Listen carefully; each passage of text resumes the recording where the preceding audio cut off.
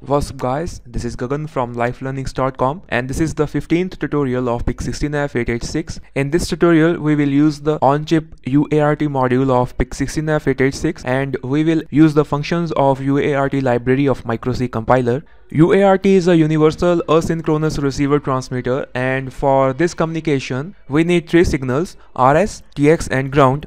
RS is the receiver pin of the device, TX is the transmission pin of the device, and the ground will be the common pin for two devices. To connect two devices for UART communication, we have to connect the RX and TX pin in cross connection. The RX of first device will go to TX of second device, and the RX of second device will go to the TX of first device, and the ground of both the devices will be common. The UART communication is an asynchronous communication and the data will be transmitted in the form of frames. At the start of this frame, there is a start bit and will always be a 0. After that we have the 8 bits of data, then the parity bit is optional, and at last stop bit is there.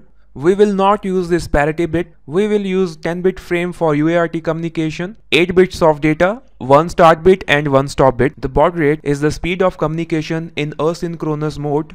9600 bits per second is the common baud rate, and we will use this baud rate in this tutorial. In Proteus software, first place PIC16F886, then we need a virtual instrument. Go to this virtual instruments mode and select the virtual terminal. This terminal will display the received data from the serial port. So connect the TX pin of the microcontroller to RX pin of the terminal and the RX pin of the microcontroller to TX pin of the terminal. On PIC microcontroller, the on-chip UART module is available and we can use these two pins, RC6 and RC7, for serial communication. Double click on the virtual terminal and make sure the baud rate is set to 9600. For UART communication, in MikroC compiler, first add the UART library from the library manager. Go to library manager and scroll down to the last and add this UART library. We will always use the UART initialize function at first because it will initialize the UART module with the desired baud rate. So first initialize the UART module at 9600 bits per second. We will first test the UART write functions. So we have two functions. One is the UART write and second one is the UART write text. So UART write function is to just write a single byte, and if you want to write a complete string, you will use UART write text. I use the UART1_write function to write a single byte, and to write a single byte we have to use the single quotes because the UART will print ASCII characters. So when you hit the play button, a virtual terminal screen will pop up, and whatever the data the virtual terminal will receive from the UART TX pin, it will display on this screen. Now we will get a W on the screen of virtual terminal. We get a W on the screen of virtual terminal. To transmit a complete string, we have to use the function UART1_write_text, and you have to write your string in between the double quotes. You can see what is the output. First it displayed W and then the message which I print with the help of write text function.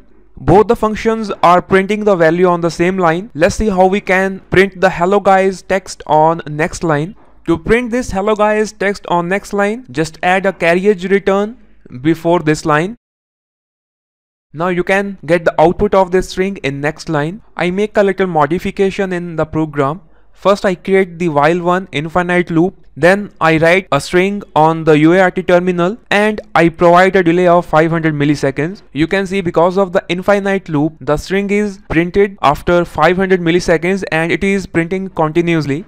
To establish a serial communication between computer and microcontrollers, we have to first know about the TTL signals and RS232 signals. For a TTL signal, the voltage levels are from 0 to 5 volts. A high signal will be a 5 volt signal and a low signal will be a 0 volt signal. But for RS232 signal, a high signal will be a -3 to -25 volt and a low signal will be +3 to +25 volt signal.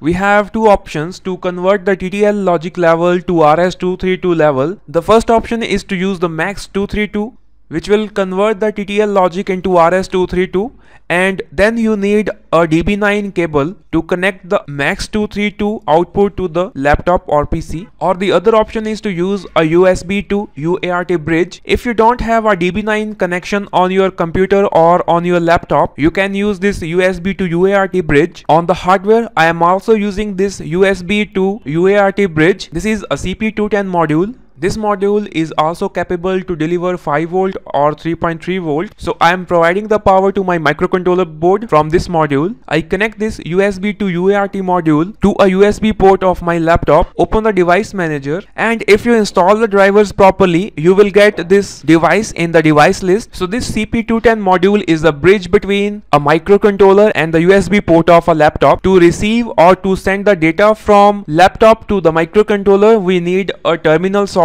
I'm using advanced serial port terminal for this purpose. This terminal will receive the data from UART, or we can send the data to UART from this terminal. In advanced serial port terminal, go to file, click on new session. So the communication port is COM3 and the required baud rate is 9600. Select this option, open port at once, click on open. Now the communication port 3 is open for data reception and transmission. So write the hex file to the microcontroller, and you can see we are getting the output of this string on the serial terminal. Let's see how we can receive the data from any device to UART module. In UART library, we have a function called UART data ready. We will always use this function to test that if the data is received or not. From this example, you can see first we will test that if the data is ready or not. If the data is ready, then only we will use the UART read functions to read that data. We will put the if condition under the while one because we will check the availability of data continuously. I will first go with the UART read function. For that, I need a character variable